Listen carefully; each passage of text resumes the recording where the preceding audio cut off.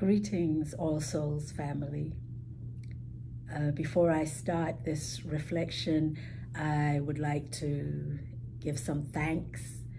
I would like to thank all of you who have held me in prayer, and those of you who have brought me food and throat lozenges and ginger ale and soup and care during this time, and onions. Let me not forget onions, which have been central to my healing, and vitamins. And I would also like to thank my daughter Mungi for doing the reflection a couple of weeks ago, and to thank Rebecca for doing last week's reflection, and to thank Tahani and Miranda for their collaboration in that reflection. And I would also like to thank all who participated in our Zoom book study of The Cross and the Lynching Tree. I want to let you know right now that this reflection is going to be longer than my normal reflection, so I'm warning you, and you might want to take a break and come back to it. But I feel that it is a very important one. A couple of weeks ago, I spoke about a Kairos moment for us and for our church. And here we are, the week after Mother's Day. And on Mother's Day, I was fortunate enough to get calls from each of my children, and to be able to see them and to talk to them and to experience their love. And I could not help but reflect that this was the first Mother's Day for Ahmaud Arbery's mother, without her son. And as much as Mother's Day was a day full of love for me, it was also a day full of pain and anger, and wondering, how long is this going to carry on? We, as part of our church's work, decided to do the book study on the cross and the lynching tree. And it is so heartbreaking that as we wrapped up that study, we have the example of a young Black man in 2020 being lynched. And not only that, but then seeing the justice system in this country able to drag its feet over even investigating the crime of his murder. And then the video comes out of his death. And I couldn't help but think of the postcards and pictures that were sent out following lynchings in this country's history. And after that video, I knew that in no time at all, we would be having a search of his criminal history. And indeed, sure enough, we have a district attorney saying that she recused herself from the case because she and one of the men who murdered him had prosecuted Ahmaud earlier. As a Black mother, I am not surprised that Ahmaud had had interactions, to put it mildly, with the U.S. justice system.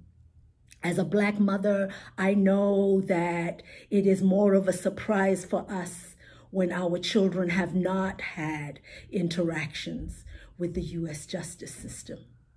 I lived for many years in Nashville, in one of the more affluent neighborhoods of Nashville.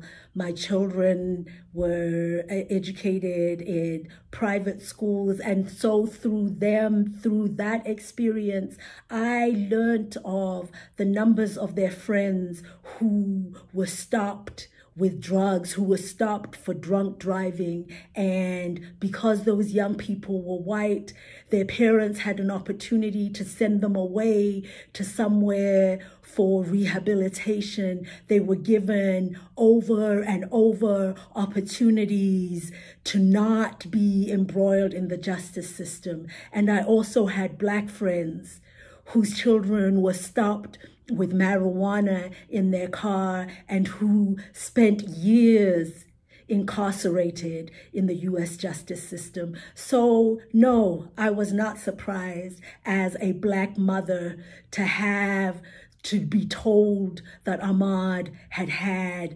interactions with the U.S. justice system. And then I was not surprised as a Black mother to then have a video released showing him walking in an unfinished building, a construction site, and that being given as a possibility of why these people felt they had the right to hunt him down fully armed. How many of you have walked through unfinished homes, yours or other people's in your neighborhoods? How many white people seeing a construction site and nobody working, interested, pushed to go in and look and see, what does an unfinished house look like? What does a building structure look like? And how many of you have then been hunted down for that? I'm sure many of you have done the former. I'm sure none of you have experienced the latter. And so I come to you today as a priest, as a Black woman, as a Black mother, as somebody who was called into this community because this community, this faith community, this church, All Souls Cathedral in Asheville, said that they wanted to be a part of the struggle for racial and economic equity in this community, Asheville, in this state, North Carolina, in this country, and in this world. And when I was first interviewed, I was asked what was the thing that I was concerned about in taking this job. And I said at that time that my biggest concern is that as time unfolds, as things become more difficult, as the rubber hits the road, if you like, as we are asked to put our bodies, our money where our mouth is, that people in our faith community would become more and more uncomfortable, and that if I continue to raise the issues, would find myself labeled as an angry Black woman. And over this last time, maybe as I've been ill and been at home alone, having time to think, having time to reflect, I was reminded that before I was ordained, I used to do public speaking. And I have often and often said in that role, said that, you know, people use that phrase, angry Black woman, as a way to shut Black women down, to stop us raising issues, to stop us highlighting injustices. And so I have decided that I am going to preempt that and let people know that when I introduce myself, I say, hi, my name is Naomi Angry Black Woman Tutu. And I had forgotten that introduction. And I have decided to reclaim that introduction. I am the Reverend Canon Nontombi Naomi Cecilia, Angry Black Woman Tutu, and I am speaking to you today about my anger, my concern, and my hope. And as I thought of this time, as I thought of Ahmaud and of his mother, I remembered a time after Trayvon Martin had been murdered that I was forced to have a conversation with my son because I had been acting like an overprotective mother. That is an understatement, in fact, to what I had been doing. And so I had to have a conversation with him, reminding him and myself of our claim of a religious imagination that James Cone speaks of, a religious imagination that allows us to thrive in situations of injustice. And out of that experience, I actually wrote a paper for one of my classes in divinity school. It's a paper that I have shared with others. And I decided that I wanted to share that paper, which I wrote as a letter to my son, with you today. To Mpilo. I know I have probably scared you over the last few months. This has not been a great summer for you, I'm sure.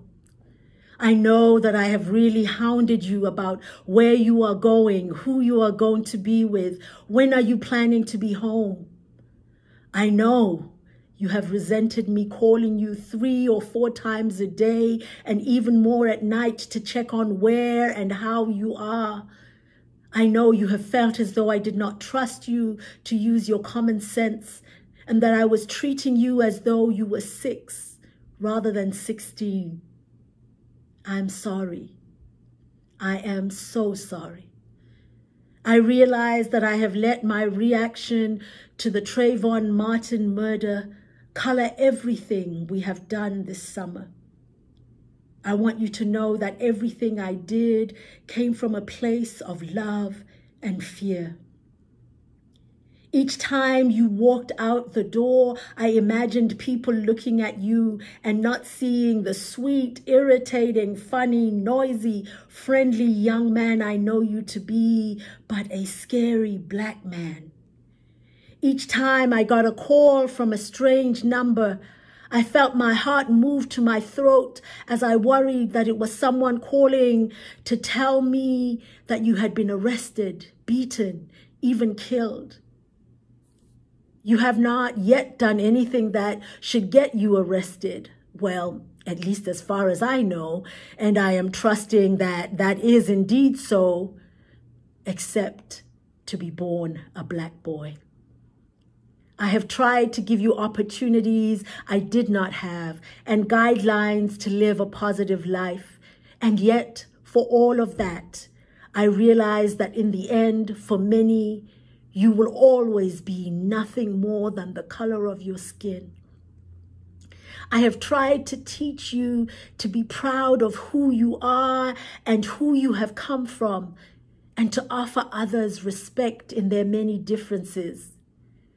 Even as I have known that to much of the world, you are deficient simply because of your race. I sat down this afternoon at the kitchen table, worried again about letting you go out with your friends, wondering what on earth I could do to free you of my fear while still keeping you safe.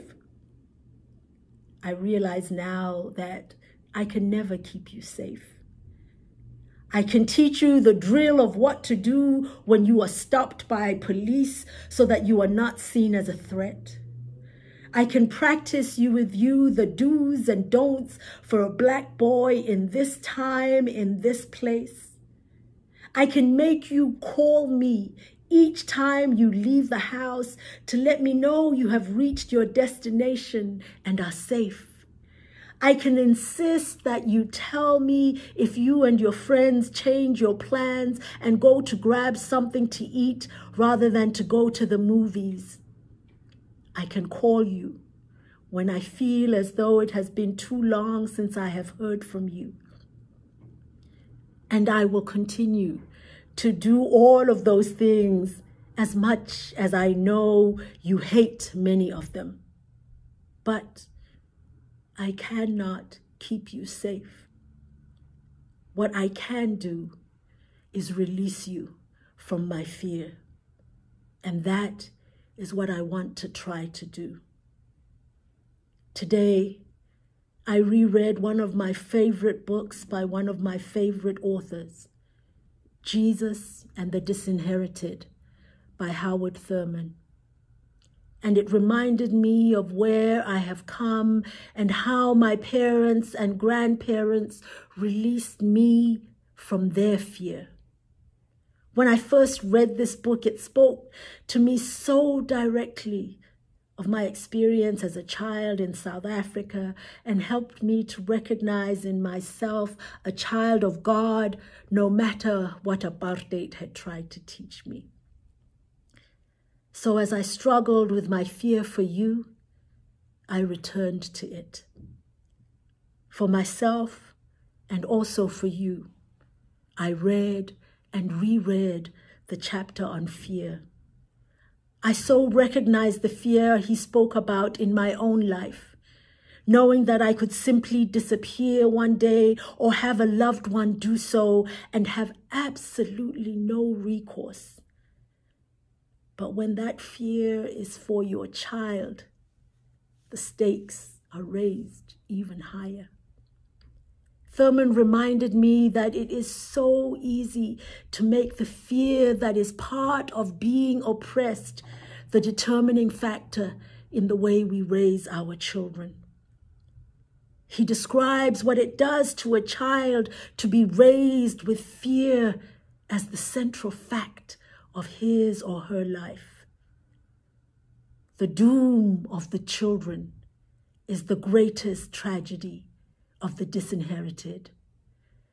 They are robbed of much of the careless rapture and spontaneous joy of merely being alive.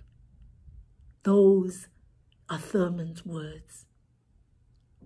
I know this to be true, and I also know that it is possible to offer our children a freedom that the world cannot take from them, no matter how much the hatred and scorn they encounter. Thurman goes on to say, and I quote, "If, on the other hand, the elders understand in their own experiences and lives the tremendous insight of Jesus, it is possible for them to share their enthusiasm with their children. I have seen it happen in communities that were completely barren, with no apparent growing edge, without any point to provide light for the disadvantaged. I have seen children grow up without fear, with quiet dignity and such high purpose that the mark which they have set for themselves has even been transcended." Unquote. Mpilo, that is the quote that made me write to you today. I remembered how my family had strived to make this our experience. I remember being told over and over how I was loved by them and most importantly by God.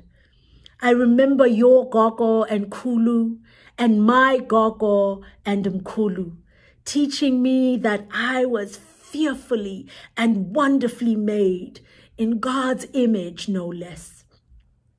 They taught me that being fearfully made was the absolute opposite of living in fear.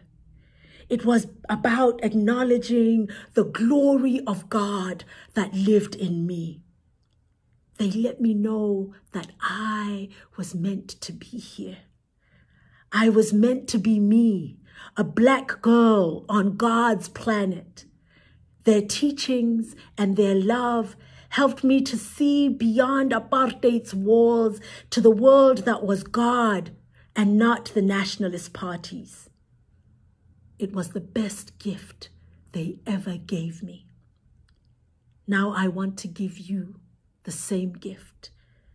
I share Thurman's own words with you so that when I forget and go into my fear for you, you will know that that is not the real story of my love for you. The real story is that when I look at you, I am filled with love and pride, with awe and wonder, and with gratitude. Live your largest, fullest life, my son. You are fearfully and wonderfully made in God's image. I speak those words to you, all souls, asking you to step up in this Kairos moment, to stand with people of color, with Black people, as we say, this system is killing us. I ask you, people of all souls, to truly live your commitment to racial and economic equity. Thank you.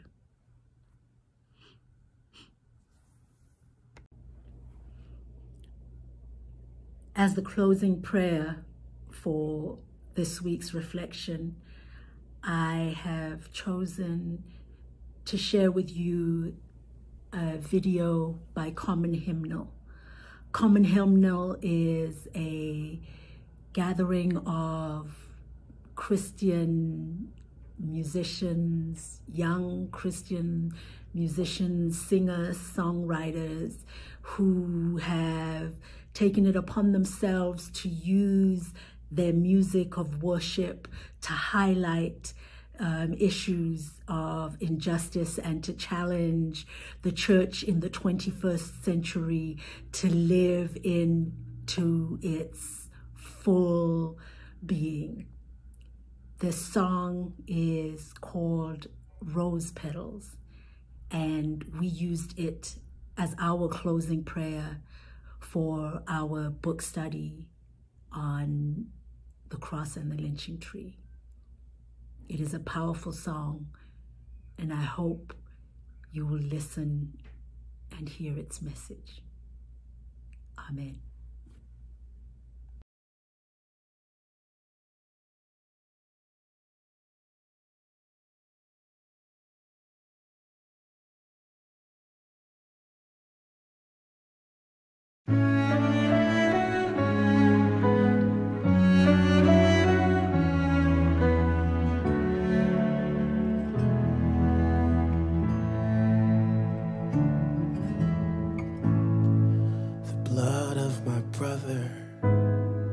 Spilled on the street.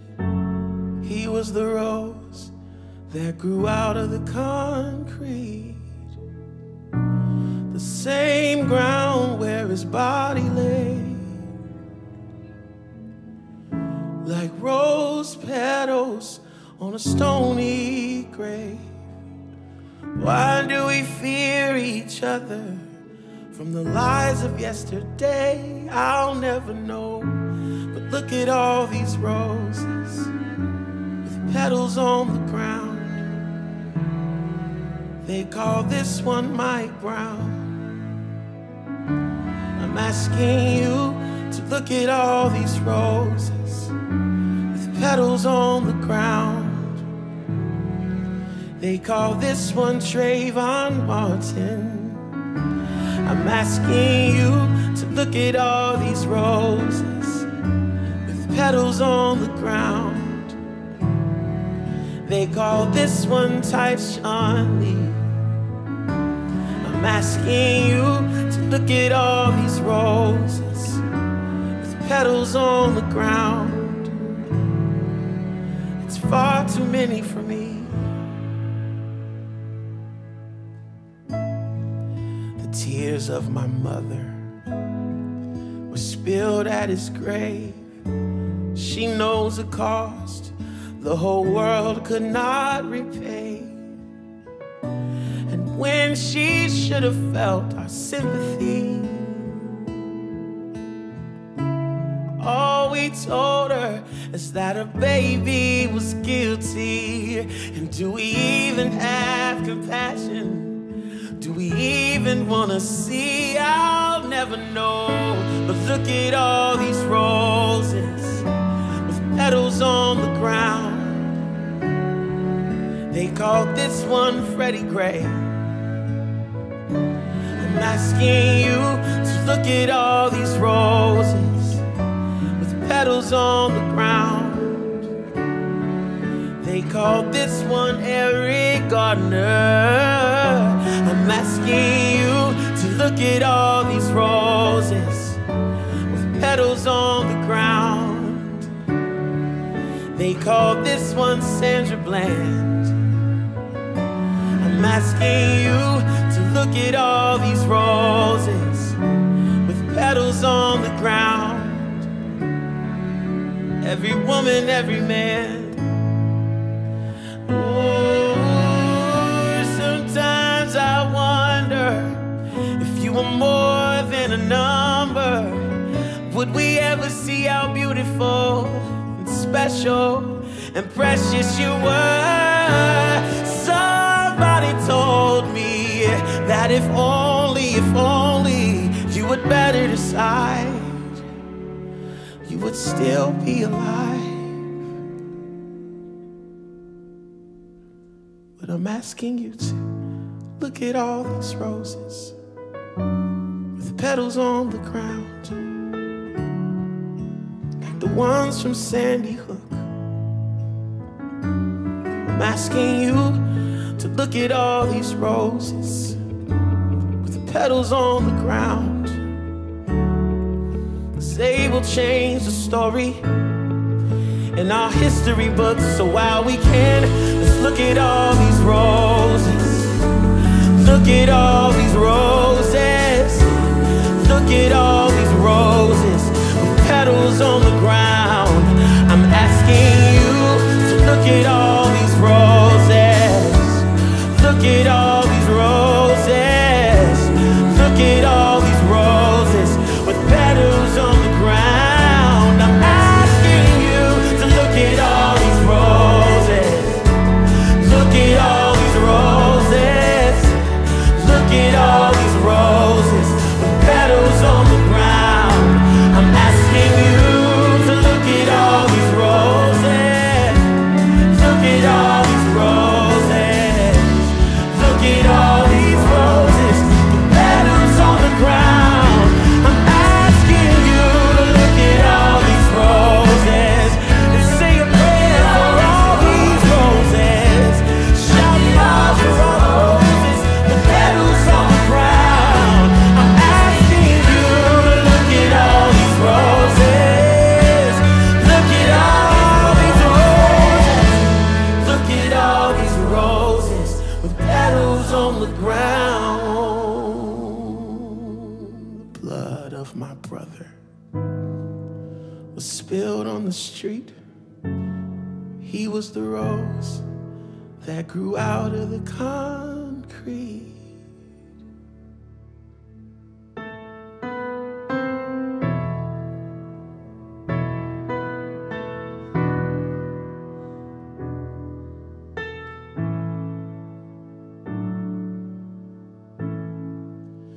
Lift every voice and sing till earth and heaven